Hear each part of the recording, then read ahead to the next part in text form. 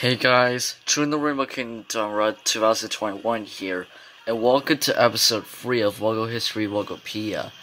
For this episode, we're going to do a new episode on Facebook. For the reason why, Facebook is a social media have used for users to post these images / videos on Facebook.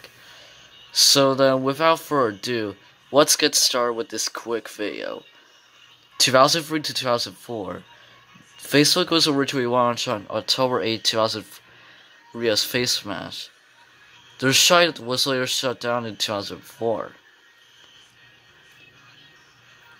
2004 to 2005, FaceMash was replaced with a new social website known as the Facebook, stylized as the Facebook.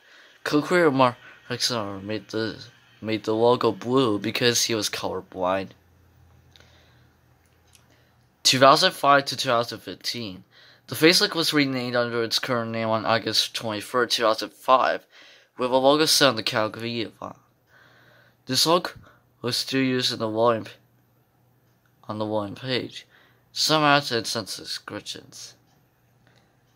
2015 to 2020 is primary, and 2020 to present as secondary.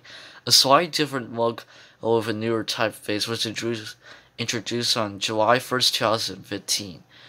Decided a new logo for the mobile apps being unveiled in 2019. This one still used the main website until May 31st, 2020.